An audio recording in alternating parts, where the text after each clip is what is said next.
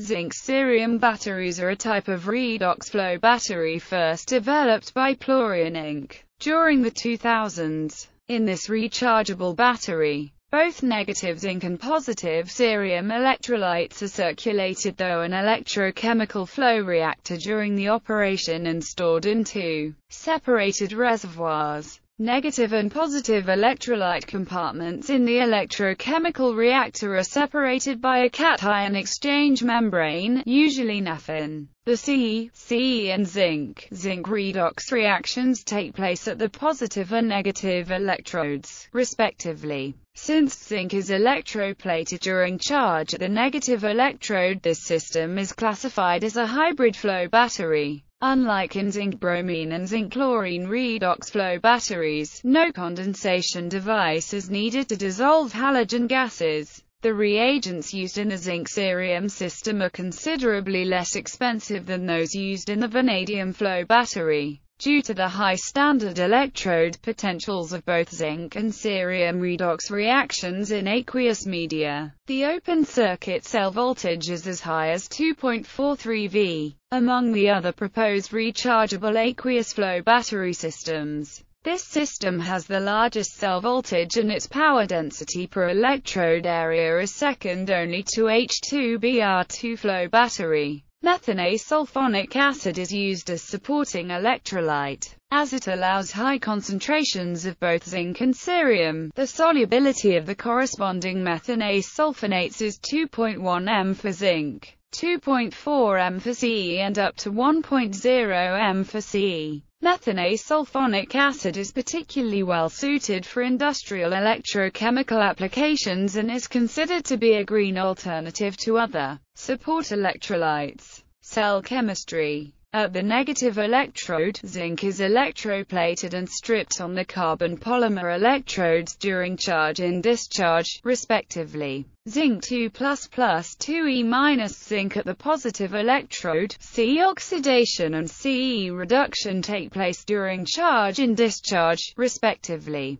Ce3+- E-, Ce4+. Because of the large cell voltage, hydrogen and oxygen could evolve theoretically as side reactions during battery operation. The positive electrolyte is a solution of cerium methanase sulfonate. History and development. The zinc cerium redox flow battery was first proposed by Clark and co-workers in 2004, which has been the core technology of Plurion Inc. In 2008, Plurion Inc. suffered a liquidity crisis and was under liquidation in 2010. However, the information of the experimental conditions and charge-discharge performance described in the early patents of Plurion Inc. are limited. Since the 2010s, the electrochemical properties and the characterization of a zinc cerium redox flow battery have been identified by the researchers of Southampton and Strathclyde universities.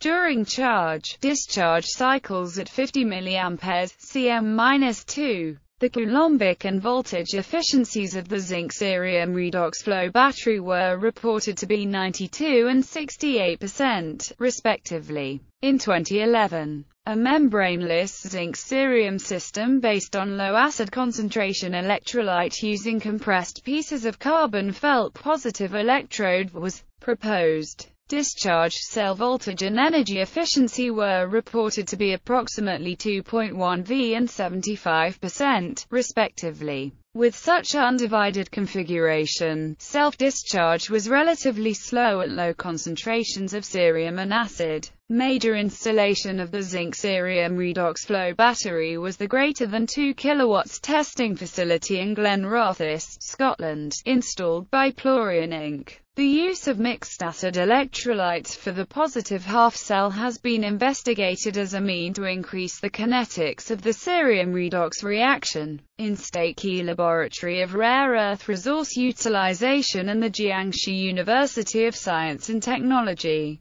China, platinum iridium coatings have shown the best performance as positive electrodes for the battery, while being less expensive than platinum electrodes. charge-discharge of the system has been preliminarily simulated. Research on mixed acids continues, and it has been shown that low concentrations of hydrochloric acid can improve the electrochemical response of the cerium reaction, while nitric acid additions had negative results. Hierarchical porous carbon as the positive electrode has yielded better performance than carbon felt in laboratory-scale experiments. The zinc electrode deposition on a negative electrode has been studied using a whole cell. Carbon pape has also been studied as an alternative material for the positive electrode. Graphene oxide graphite composites have shown some promise as a better catalytic electrode material for the reaction of cerium in the positive electrolyte. A similar cerium lead RFB has been proposed. Indium-modified electrodes have been suggested as an alternative to conventional graphitous carbon as negative electrodes. The Zinc CE system has introduced the use of this acid to other flow batteries as a better alternative to sulfuric acid.